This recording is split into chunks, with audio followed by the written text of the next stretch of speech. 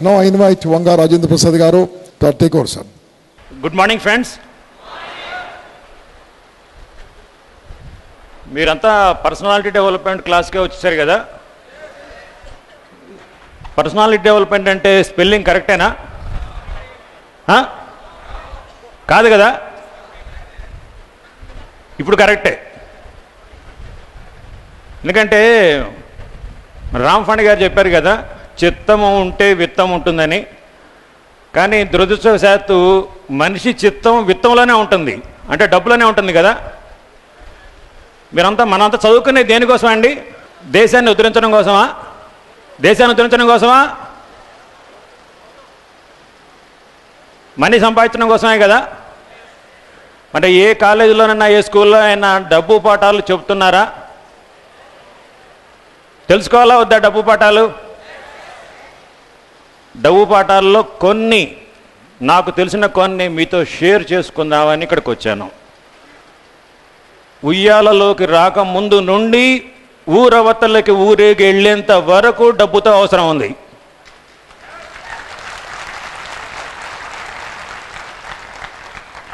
Cradle to cremation డబ్బుతో అవసరం ఉంది. డబ్బు వల్ల అన్ని పనులు కావు కదా. అదేమి సర్వరోగ నివారణ కాదు. కానీ ఇట్లాంటి సూక్తి ముక్తావళి వినే ముందు డబ్బు సంపాదించేయండి, అప్పుడే మిమ్మల్ని తెలివైన వాళ్ళు అంటారు. నిజమే, డబ్బు వల్ల అన్ని పనులు కావు. కానీ అది నమ్మే ముందు సంపాదించండి. సంపాదించాలి కదా. Man plus money is equal to 100, man minus money is equal to 0. కరెక్టేనా? Man plus money, women plus money is equal to 150, women minus money is equal to 50. ఈ క్యాలిక్యులేషన్ కరెక్టేనా? తప్ప? కరెక్ట్ అనే వాళ్ళు చేతులెత్తండి. ఇవి ఈ లెక్కలు సబబు కాదు, కానీ జరుగుతున్న వాస్తవం ఇది. అవునా కాదా? సమర్థతకి సంపదతో లింకు పెడుతున్నారు. సంపాదించే వాళ్లే సమర్థులనే వాడుక, రికగ్నిషన్ అలా ఉంది. నిజమా కాదా? కాబట్టి సంపాదిద్దాం, మన కోసం సంపాదిద్దాం, మన సొసైటీ కోసం సంపాదిద్దాం. అయితే సంపాదించడానికి తెలివితేటలు కావాలి, హార్డ్ వర్క్ కావాలి. కానీ సంపాదించింది దాచుకోవాలంటే ఈ రెండింటితో పాటు చాలా లెక్కలు తెలియాలి. సంపన్నులు కావడానికి ఏ మార్గాలు కావాలో, ఏ టెక్నిక్స్ కావాలో నేను ఇక్కడ చెప్పట్లేదు. కాకపోతే మన వైఖరిలో ఏ మార్పులు వస్తే సంపన్నులు కావడం ఎంత ఈజీయో అర్థమవుతుంది. Okay,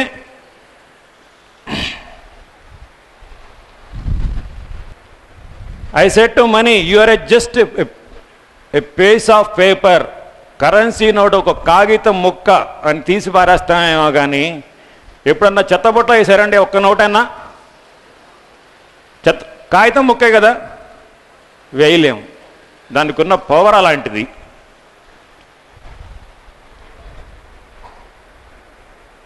always remember, money is not everything in life, but make sure you earn sufficient before you think of such non sense. జీవితంలో ఆర్థిక అవసరాలు చాలా ఫాస్ట్గా చేంజ్ అవుతూ ఉన్నాయి.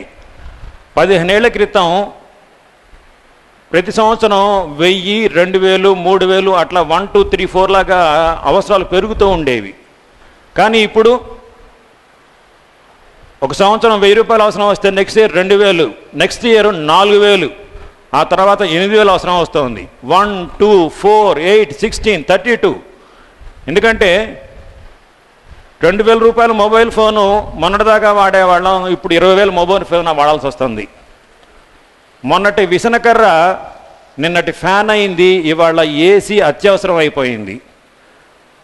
ఆర్థిక అవసరాలు అంత ఫాస్ట్గా చేంజ్ అవుతూ ఉన్నాయి. 10 ఏళ్ల తర్వాత ఆర్థిక అవసరాలు 1, 4, 16, 1000, 4000, 16,000, 64,000, 256,000, 2,56,000 అలా పెరుగుతూ పోతాయి. అయితే కొన్ని ఇళ్లలో ఈ ఆర్థిక అవసరాలు 10 ఏళ్ల తర్వాత పెరిగే అవసరాలు ఇప్పుడే పెరుగుతూ ఉన్నాయి. అందుకని మనుషులు డబ్బు వెంట పడుతూ ఉన్నారు, డబ్బు కోసం రేయింబవళ్ళు కష్టపడుతూ ఉన్నారు. అయితే దీనికోసం కష్టపడటంతో పాటు కొంచెం తెలివిగా మేనేజ్ చేసుకుంటే పెద్ద కష్టమైన పనేం కాదు. సాధనమున పనులు సమకూరు ధరలోన, తెలిసిన విషయమే కదా. దానిలో ఏమున్నాయి? సాధనంలో ధనం ఉంది కదా, సాధనంలో ధనం ఉంది, అంతా ధరలోనే. ధరలో ప్రతిదీ ధర. ఈ రెండు జాగ్రత్తగా చూసుకోండి. సాధనం, ప్రాక్టీస్ మేక్స్ మ్యాన్ పర్ఫెక్ట్. కాకపోతే ఫైనాన్షియల్గా సక్సెస్ఫుల్ అయితే మిగతా ఎన్ని లోపాలు కూడా అవుతూ ఉన్నాయి. ఇది కరెక్ట్ కాదు, కానీ వాస్తవం. అవునా? మీకు 2020 మ్యాచ్ తెలుసు కదా, ఏంటది? Cricket match. 2040-20 మ్యాచ్ ఏంటండి? లైఫ్. Very good. ఏంటి ఆ లైఫ్ చెప్పండి.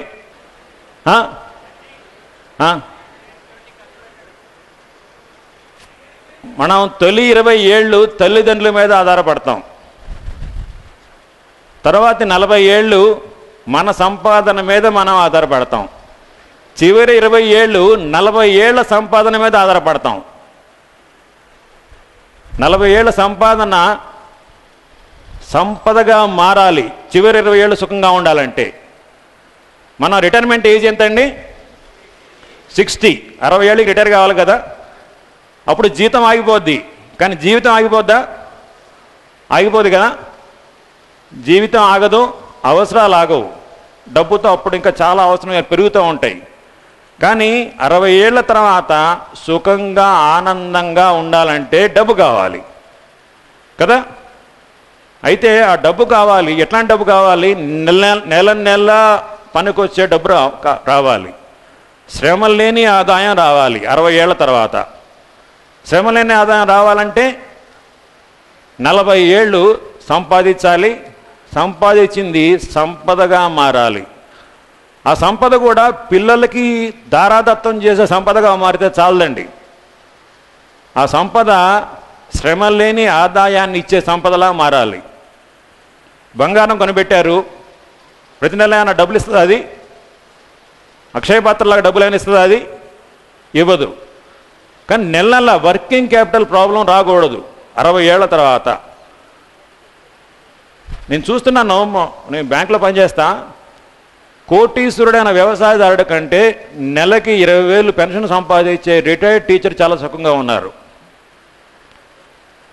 ఎందుకంటే ప్రతి నెల అవసరాలు తీరితే కానీ సుఖంగా ఉండలేం. ముఖ్యంగా 60 ఏళ్ల తర్వాత చాలామంది తల్లిదండ్రులు చేసే పని ఏంటంటే పిల్లల కోసం ఆస్తులు, పిల్లల కోసం, మనవాళ్ళ కోసం, ముని మనవాళ్ళ కోసం వేలు లక్షల కోట్లు సంపాదిస్తున్నారు. వాళ్ళతో మనకు ప్రాబ్లం లేదు. కానీ మధ్యతరగతి వాళ్ళ, దిగువ మధ్యతరగతి వాళ్ళకి సంపద క్రియేట్ చేసుకోవడంలో ఉన్న ఆసక్తి రిటైర్మెంట్ తర్వాత పెన్షన్ ఏర్పాటు చేసుకోవడానికి చూపించట్లేదు.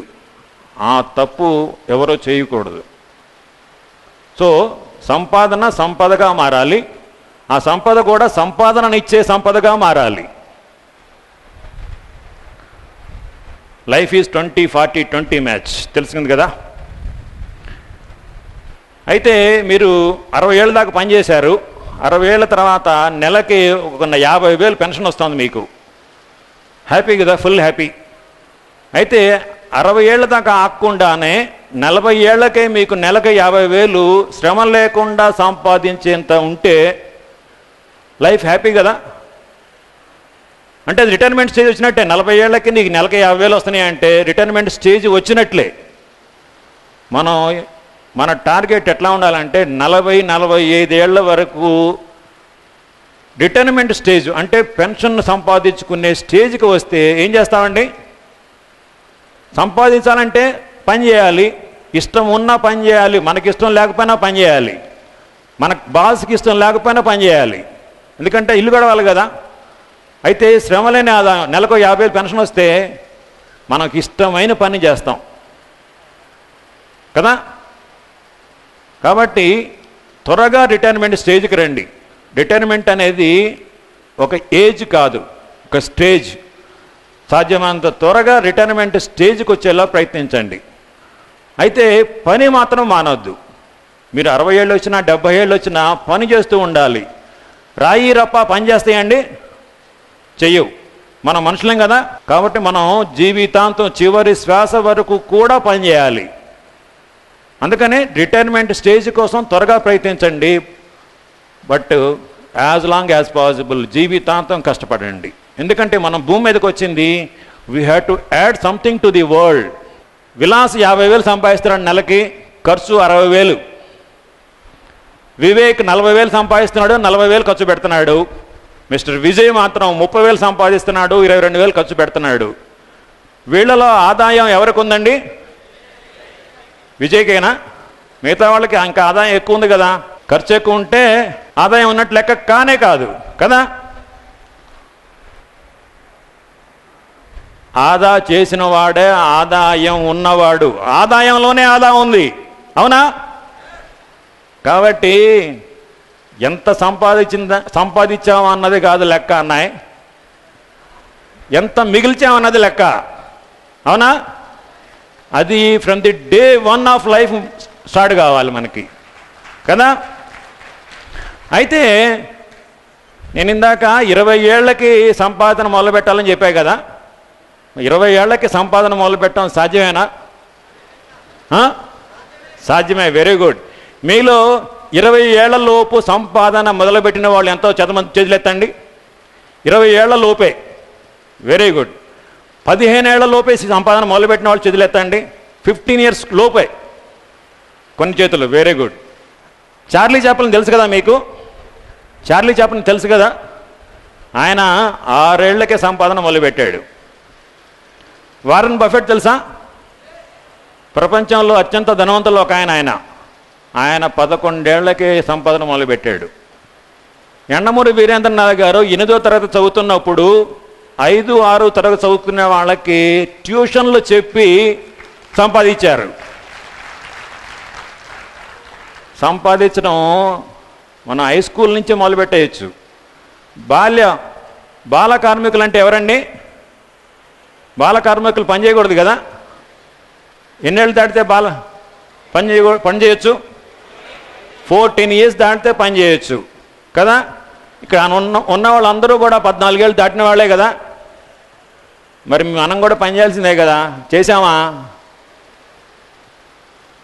చెయ్యాలి. జీవితంలో అత్యున్నత శిఖరాలు ఎదగాలంటే పని చేయాలి. ఓకే. సంపదగా మారాలి అన్నా కదా. దానికి ఏం చేయాలి? సంపదగా మారాలంటే పెరగాలి, ఖర్చు తగ్గాలి, ఎక్స్పెండిచర్ తగ్గాలి. ఈ రెండు తెలిసిందే కదా. మూడో మార్గం, ఈ రెండింటి మధ్య వ్యత్యాసం పెరగాలి. ఆదాయంకి వ్యయంకి మధ్య వ్యత్యాసం పెరగాలి.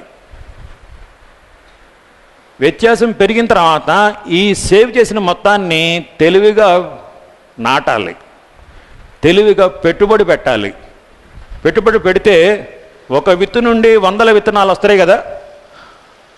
సేవ్ చేసిన మొత్తాన్ని తెలివిగా ఇన్వెస్ట్ చేస్తే లక్షలు కోట్లు వస్తాయి.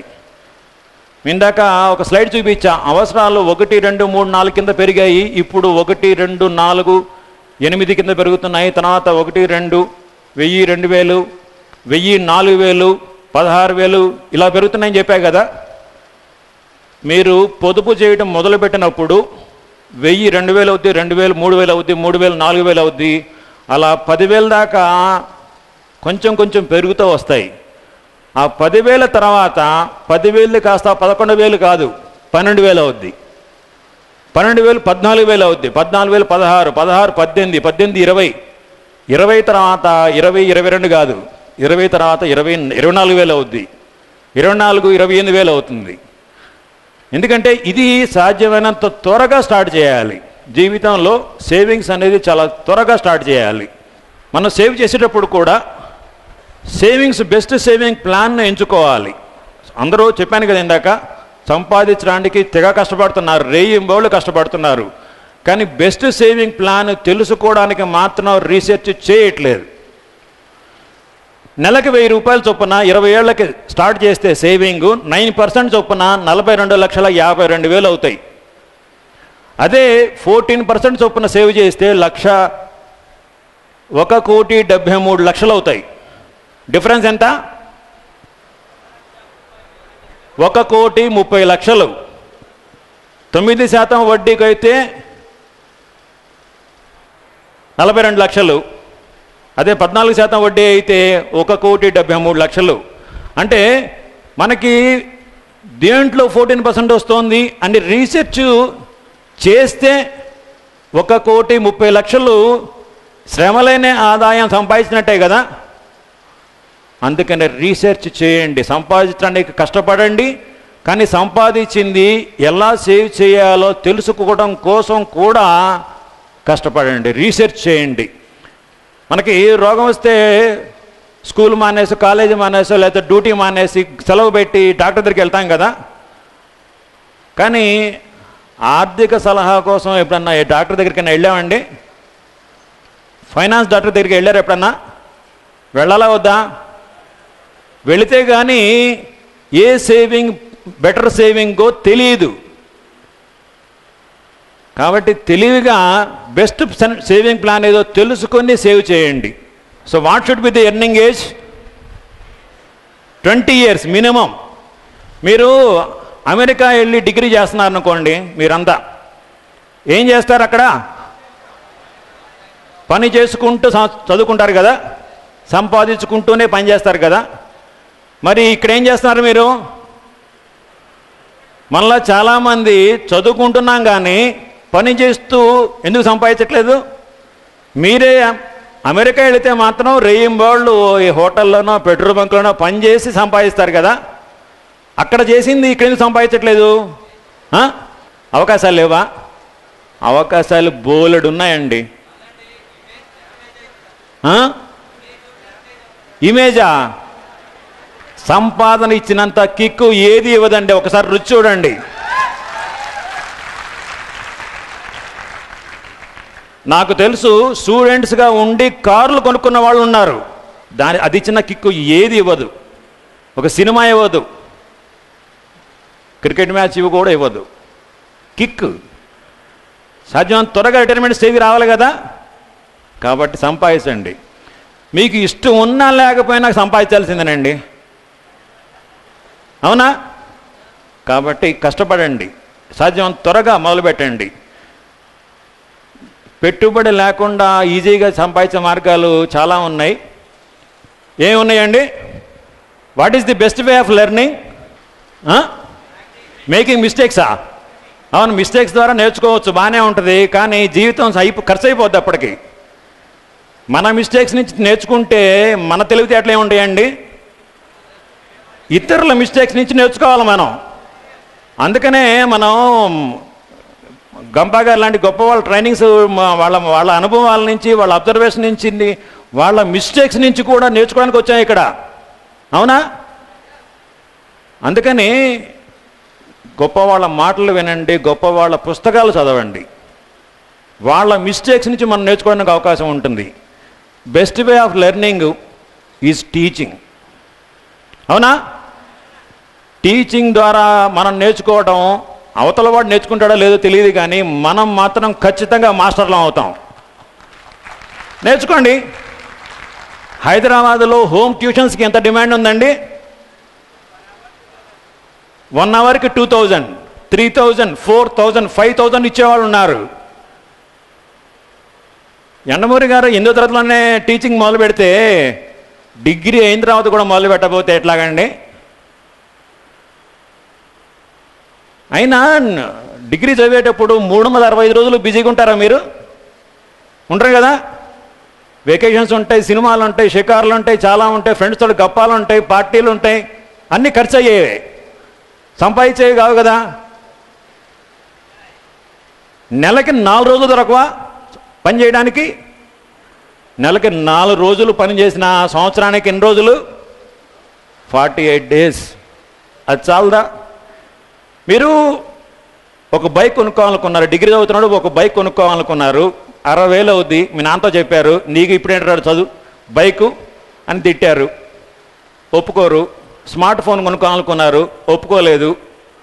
వాళ్ళకు ఒక జెంటిల్మెన్ అగ్రిమెంట్ రండి వాళ్ళతోటి, నేను కష్టపడి 20,000 సంపాదిస్తా, మిగతా 40,000 నువ్వు అడ్జస్ట్ చేయి అని ఒక ప్రపోజల్ పెట్టండి. మీ నాన్న ఒప్పుకుంటారా లేదో? ఒప్పుకుంటారా? ఖచ్చితంగా ఒప్పుకుంటారు. ఎందుకంటే కొడుకో కూతురు ఇప్పటి నుంచే సంపాదిస్తున్నారు, ఆహా నాకు ఇంకేం కావాలనుకుంటాడు. అవునా? మరి ప్రయోజనాలు కండి. అంటే మీకు తెలివి కాదు, తెలుసు, మీకు ఇవన్నీ తెలుసు, మీరు చాలా నాలెడ్జబుల్ కాబట్టి ఇక్కడ దాకా వచ్చారు. తెలుసు ఈ సమస్య మీ ఒక్కళ్ళదే కాదు, తల్లిదండ్రులు కూడా. మా అబ్బాయికి అప్పుడే సంపాదన ఎందుకంటే మేము ఉన్నాగా చూడటానికి అని తల్లిదండ్రులే అంటున్నారు. వాళ్లకు ప్రేమతో అంటారేమో, కానీ పక్కన పెట్టండి. అమెరికాలో 15 ఏళ్ళు దాటితే ఎవడి సంపాదన వాడిదే. మీరు 20 ఏళ్లకు బదులు 25 ఏళ్లకి సేవింగ్ స్టార్ట్ చేశారనుకోండి, లాస్ ఎంతో తెలుసా? 83 లక్షలు. 20 ఏళ్లకి సేవ్ చేయడం మొదలు పెడితే 1,73,00,000 వస్తాయి. అదే 25 ఏళ్లకి మొదలు పెడితే నెలకి 1,000 రూపాయలు, ఎక్కువ కూడా కాదు, చాలా. 1,000 రూపాయలు అంటే మినిమం, దేవుడు పాట 1,000 రూపాయలు, అంతకంటే తక్కువ సేవ్ చేయకండి. అంటే వీలు కాకపోతే 500 సేవ్ చేయొచ్చు, తప్పేం కాదు. కానీ నా శక్తి కనీసం 1,000 రూపాయలు లేదా 20 ఏళ్ళకి. 25 ఏళ్ళ వరకు ఆగితే 5 ఏళ్ళు ఆలస్యం చేస్తే 83 లక్షల రూపాయలు లాస్ అయిపోతాం సార్. కాబట్టి as early as possible save చేయటం మొదలు పెట్టండి. అయితే సంపాదించడానికి ఏ మార్గాలు ఎన్నుకుంటారండి? ఉద్యోగం కావాలా? సొంతంగా వ్యాపారం మొదలు పెడతారా? Only business. అమెరికాలో మిలియనీర్స్ అయిన వాళ్ళ డేటా తీస్తే 74% సెల్ ఫోన్ బిజినెస్ ఎంటర్ప్రెన్యూర్స్ మాత్రమే మిలియనీర్స్ అయ్యారు. ఉన్నత ఉద్యోగాల ద్వారా 10% మాత్రమే అయ్యారు. అయితే గుర్తుపెట్టుకోండి, ఉద్యోగం అంటే మీ సొంతంగా బిజినెస్ చేయడానికి ధైర్యం లేకపోవచ్చు, పెట్టుబడి లేకపోవచ్చు. అటువంటిప్పుడు ఉద్యోగంలో చేరండి, శాలరీ తీసుకోండి. But remember, salary is the short term solution for long term problem. ఆస్తులు కూడబట్టాలంటే జానాబెత్తడి జీతాలే చాలామందికి. కాబట్టి మీరు ఉద్యోగంలో చేరండి, సంపాదన మొదలుపెట్టండి.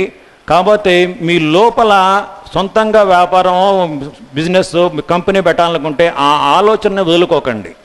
దానికోసం కష్టపడుతూనే ఉండండి. తెలుసా ఎందుకు బ్యూటిఫుల్ యాంకర్ అయిందో? స్మైల్. Yes, smile. అంతకంటే వేరే కారణాలు కూడా ఉన్నాయి. అనుకుంటున్నారు. ఆవిడే సుజాత. ఈ రోజు ఇన్స్పిరేషన్ గా 360 degrees లో ఆవిడ కలుసుకుందాం. Hi Sujatha. Hi Sujatha. After the accident that you మెట్, ఎన్ని సంవత్సరాలు పట్టింది మళ్ళీ నేను నార్మల్ గానే ఉన్నాను అన్న భావనకి మీరు రావడానికి? Actually, see, 6.5 years back, I met with an accident. ఇవిడికి accident అయ్యి 2 కాళ్ళు పనిచేయటం మానేశాయి. అయితే అతి తక్కువ కాలంలో రికవర్ అయ్యి సంపాదన మొదలుపెట్టింది. తర్వాత maybe couple of months, then I am completely normal. మనసే పట్టింది. That's it. అంటే ఇంకా పూర్తిగా శరీరం రికవర్ అవ్వలే, కానీ మనసు మాత్రం రికవర్ అయిపోయింది. I mean, I got to know 4 months later my accident. That I can never walk in my life. అది తెలిసిన నెక్స్ట్ మూమెంట్ నుండి I started thinking what next, what I can do being on the bed. So ఎప్పుడైతే నడవలేనన్నది తెలిసిందో 4 months లో, then I'm completely normal. What next, ఇలా ఉండి నేను next ఏం చేయాలని ఆలోచించడం మొదలు పెట్టాను అన్నమాట. సో ఆ తర్వాత physiotherapy, I need physical fitness first. So physiotherapy start చేశాను. I did it for 6 more months. The first 4 months was మామూలు treatment, physiotherapy, everything was going on. Then after almost 6 months, like I went through vigorous exercises, physiotherapy. Then I made myself to sit in the car, wheelchair, so that I can go out and start my regular activities మొదలు పెట్టేయడానికి. మీరు what next అనుకున్న తర్వాత మీరు ఏం ఆలోచనకు వచ్చారు? ఏం start చేద్దాం అనుకున్నారు? నేను నడవలేని రోజు నుంచే ఇంట్లో ట్రీట్మెంట్ నడుస్తున్నప్పటి నుండే I started thinking what kind of business suits me. Like నా ఫిజికల్ వర్క్, ఫిజికల్ కండిషన్కి సపోర్ట్ చేసే బిజినెస్ ఏంటి అని చాలా ఆలోచించాను. So I thought like something, I mean residential, like office should be in a house so that I can't go out and waste my time కదా. So అందుకనే textile business ఆలోచించానండి. ఎక్కడైతే helpless women work చేయగలుగుతారో ఇంట్లోనే. So I started that. ఆవిడ textile business చేశారు. Share మార్కెట్లో కూడా సంపాదించడం మొదలుపెట్టారు. ఆడపిల్ల బయటికి కదలలేదు, నడవలేదు. ఆ అమ్మాయి అద్భుతంగా బిజినెస్ చేస్తూ సంపాదిస్తుంటే మనం చేయకపోతే మనల్ని మనుషులు అంటారా? ప్లీజ్, అందరికీ శక్తి, అద్భుతమైన శక్తి ఉంది. బద్ధకాన్ని వదిలిపెడదాం, సంపాదిద్దాం. చాలామంది పేదవాళ్ళగా మిగిలిపోవడానికి ముఖ్య కారణం ఏంటంటే పేదవాడిగానే ఆలోచించడం. ఒక అద్భుతమైన కారు కనపడింది, కారు కొనుక్కోవాలని ఆలోచన ఎంతమందికి వస్తుందండి? నెలకి 4,000 కూడా రావట్లేదు మీకు. అద్భుతమైన ఆ కారు ఖరీదు 3 కోట్లు. కనీసం చూడాలని చూసేదేని కూడా రాదు కొంతమందికి అయితే. కానీ సంపన్నుడు కాబోయేవాడు మాత్రం ఇది నాదే భవిష్యత్తులో ఆయన డిక్లేర్ చేస్తాడు. దానికోసం నేను ఏం చేయాలని ఇప్పటి నుంచి ఆలోచించడం మొదలు పెడతాడు. అయితే ఈ కారు లాంటివి చిన్న చిన్న కోరికలు, ఉన్నతమైన కోరికలు కూడా ఉంటాయి. అక్షయ పాత్ర ద్వారా రోజుకి 13 లక్షల మందికి మధ్యాహ్న భోజనం పెడుతున్నారు. నేను ఆ స్థాయికి ఎప్పుడు వెళ్తాను అని డిసైడ్ చేసుకోండి. ఖచ్చితంగా మీకు అన్ని వనరులు సమకూరుతాయి, ఇచ్చేంతగా సంపాదిస్తారు. రోజుకి ఒక్క 675 రూపాయలు మనం డొనేట్ చేస్తే ఒక పిల్లవాడికి సంవత్సరం మొత్తం మధ్యాహ్న భోజనం పెడతారు ఇక్కడ. అది కష్టమా మనకి? Visionaries see the impossible as innovatable. ఈ కారు నాది కాక తప్పదు అని డిక్లేర్ చేయండి. దానికోసం కష్టపడండి, ప్లాన్ చేయండి. ఖచ్చితంగా మీదవుతుంది ఆ కారు అయినా, ఏ ఉన్నత ఆశయమైనా. ఇంకొక కారణం ఏంటంటే పేదవాళ్ళుగా మిగిలిపోవడానికి,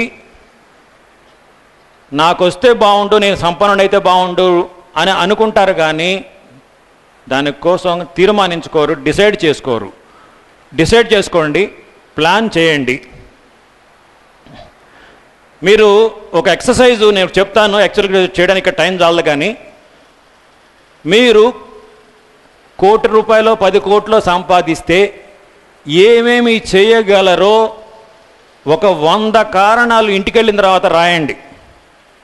100 కారణాలు. 10 కోట్లు నాకున్నాయి, నేను ఏమేం చేస్తాను ఒకసారి ఊహించుకోండి ఎంత బాగుంటుందో.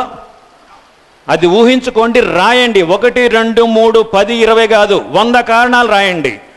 రాస్తే నేను కోటీశ్వరుని కాక తప్పదని మీకు అర్థమవుతుంది కదా. ఖచ్చితంగా ఇంటికి వెళ్ళిన తర్వాత ఈ ఎక్సర్సైజ్ చేయండి. Magic of visualisation.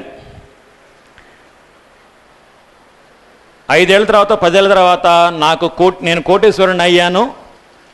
అయినప్పుడు నేనేమేమి అనుభవిస్తాను, ఏమేమి ఎంజాయ్ చేస్తాను ఒక్కసారి విజువలైజ్ చేసుకోండి. విజువలైజ్ చేసుకొని మీరు అయిపోయినట్టుగానే 10 కోట్లు సంపాదించినట్టుగానే మిమ్మల్ని మీరు ఊహించుకోండి. మీరు ఇన్ఫోసిస్ కంపెనీకి చైర్మన్ ఊహించుకోండి. ఏం చేస్తారు? ఆ ఊహించుకొని దాని నుంచి వెనక్కి రండి. టైం టేబుల్ 10 ఏళ్ళ తర్వాత కావాలి, నేను 10 ఏళ్ళ తర్వాత కావాలంటే 9 ఏళ్ళకి నేనేం చేయాలి, 8 ఏళ్ళకి ఏం చేయాలి, 7 ఏళ్ళకి ఏం చేయాలి అని వెనక్కి రండి. అప్పుడు మీకు విజన్ క్లియర్గా ఉంటుంది, మీలో కోరిక పెరుగుతుంది. కోరిక పెరిగిందంటే బలీయమైన కోరిక అయితే ఖచ్చితంగా తీరుతుంది. ఈ ఎక్సర్సైజ్ కూడా చేయండి. మీ ఇమాజినేషన్ ఎంత క్లియర్గా ఉంటే అంతగా మీరు ధనవంతులు అవుతారు. Negative thoughts రానివ్వద్దు. ఉట్టికెక్కలేనమ్మా స్వర్గానికి ఎగిరిందట, మింగ మెతుకులేదు కానీ మీసాల సంక్రాంతి నూనె అని పెద్ద పెద్ద కోరికలు చెప్తే పెద్దవాళ్ళు ఒక్కొక్కసారి గేలి చేస్తుంటారు కదా. అవన్నీ పక్కన పెట్టేయండి. అది వాళ్ళకి, మనకు కదా వర్తించేది. నేను అయి తీరతాను అని తీర్మానించుకోండి. ఎందుకు కారు చూడండి.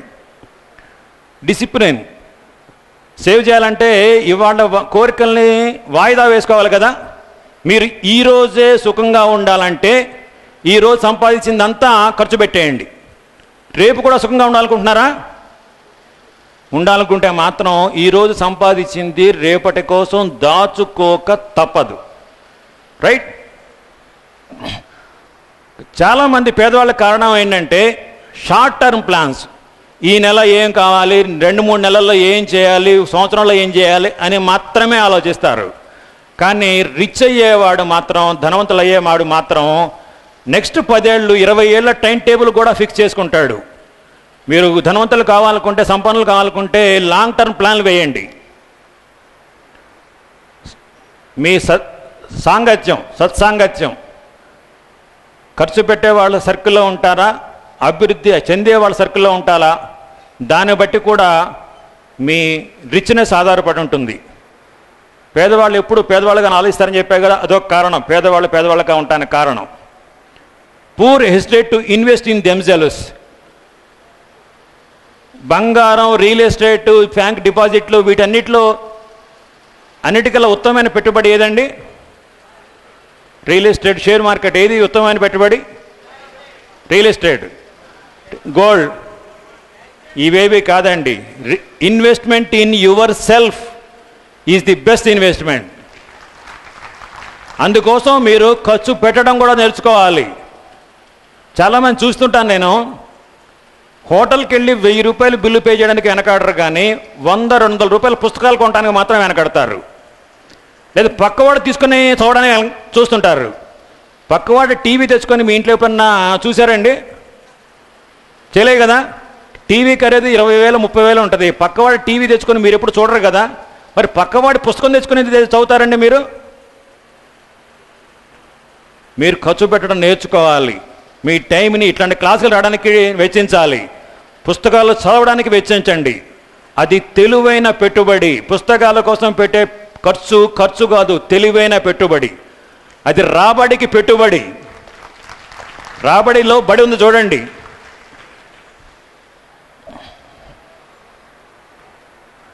Emotional love. చాలామంది మా అబ్బాయి మా దగ్గర ఉండాలి, మా అమ్మాయి మా దగ్గర ఉండాలి అని దూరం పోవడానికి అంగీకరించరు. అది ఇమోషనల్ లవ్, అది కాదు కావాల్సింది. కన్స్ట్రక్టివ్ లవ్ ఉన్నవాళ్ళు, వాడు కష్టపడితే పడినవ్వండి, ఒక సరైన మార్గంలో ఉండాలి అనుకునేవాడు కన్స్ట్రక్టివ్ లవ్. మనం చాలామంది ఇమోషనల్ లవ్ వల్ల కూడా పేదవాళ్ళుగా మిగిలిపోతున్నారు. Risk aversion. సుఖంగా ఉండాలి, కంఫర్ట్ జోన్. జీతం 4,000 ఇల్లు గడిచిపోతుంది చాలు. అవి సొంతంగా చేయాలంటే అమ్మో రిస్క్ రా బాబు వద్దు అని వెనకాడేసే వెనక లాగే వాళ్ళు ఉంటారు. But take risk. రిస్క్ లేనిదే జీవితం లేదు. పెళ్ళి కూడా రిస్కే కదండి. రోడ్డు మీదకి వెళ్తే రిస్క్, పెళ్లి చేసుకుంటే రిస్క్, అన్ని రిస్కులు ఉన్నాయి. కాబట్టి డబ్బు కోసం రిస్క్ తీసుకోవడంలో తప్పు లేదు. అవునా? తీసుకోండి. Be smart in spending also. మనకి మీరు బట్టల షాప్కి వెళ్ళారు, 300 రూపాయల షర్ట్ కనిపించింది, 3,000 రూపాయల షర్ట్ కనిపించింది. మీరు మీ గర్ల్ ఫ్రెండ్ చూడాలి. అప్పుడు ఏది సెలెక్ట్ చేసుకుంటారండి? 3,000దా?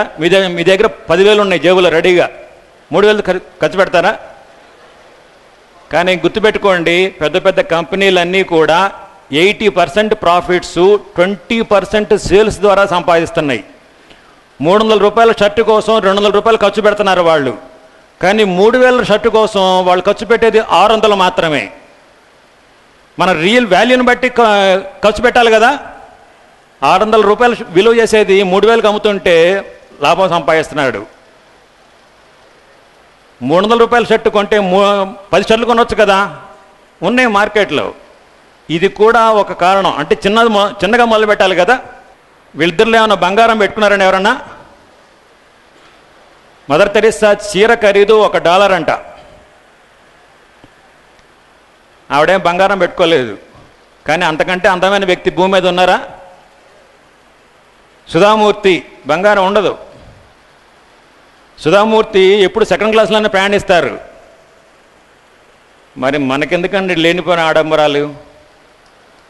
మీరు సంపాదించిన ఖర్చు పెట్టండి, మనకి ఇష్టమైంది మోజుపడ్డారు తీర్చుకోండి, కానీ మొదటి లక్ష్య కోసం మాత్రం పిసినారిగా ఉండాల్సి వస్తే ఉండండి కదా.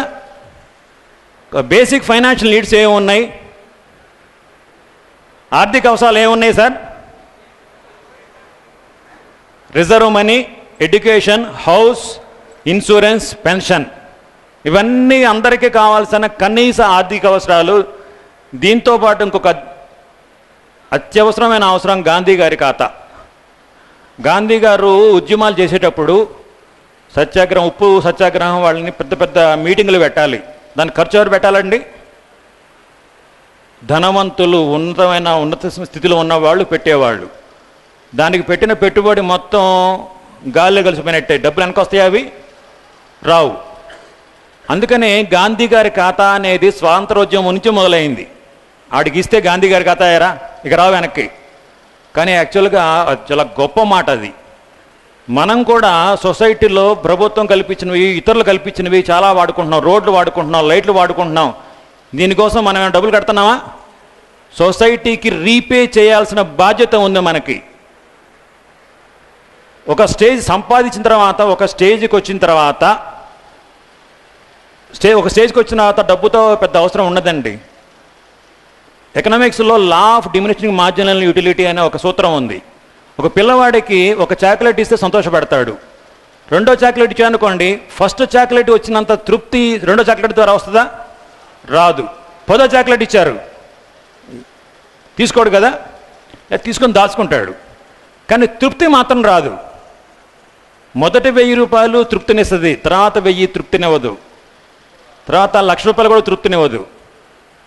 తృప్తి ఎప్పుడు వస్తుందంటే సంపాదించడం మొదలుపెట్టిన తర్వాత ఇవ్వడం మొదలు పెడితేనే వస్తుంది, ఇవ్వడం ద్వారానే వస్తుంది. ఇన్ఫోసిస్ నారాయణమూర్తి గారు అంటారు, ధన బలం అంటే దాతృత్వ బలం. Power of money is power of charity. మనం మన కోసమే కాదు, ఇతరుల కోసం కూడా సంపాదించాలి. అది మన బాధ్యత. గాంధీ గారి ఖాతాకి మనం రుణపడి ఉన్నాం, ఇద్దాం. ఇవ్వాలంటే పేదవాడి దగ్గర ఇతరులకు ఇవ్వడానికి ఏమి ఉండదు కదా. ధనవంతుడు మాత్రమే ఇవ్వగలడు. నేను నిలబడితే ఇతరువాడిని నిలబెట్టగలను. కాబట్టి నేను నిలబెడతాను, ముందు ఇతరువాడిని నిలబెడతాను. నేను సంపాదిస్తాను, ఇతరులకు కావాల్సిన వాళ్ళకి అక్షయ పాత్ర దగ్గర నుంచి చాలా రకాలుగా మనం సేవ చేయొచ్చు. సో ఇవ్వడం కోసం కూడా సంపాదించాలి. ఇక్కడ ఎన్ని నిచ్చెనలు ఉన్నాయి, పైకెక్కాలి. ఏం చేస్తున్నాడు ఆయన? వేసుకోకుండా మీ దగ్గర ఇంపాక్ట్లో ఇన్ని రోజులు 12 రోజుల్లో అద్భుతమైన విషయాలు నేర్చుకుంటారు. ఆచరించకపోతే మాత్రం ఆగతే.